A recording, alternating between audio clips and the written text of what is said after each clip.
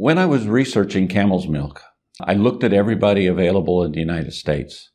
And there was really only two companies that were promoting camel's milk. And I found out there was a few issues that just didn't work for me. One is the length of time that camel's milk lasts, the shelf life, is only about 5 days. And additionally, the amount of camel's milk that could be supplied, like the largest one in the United States could only supply me 80 kilograms of camel's milk a month. That's only good for about 130 people, give or take a few.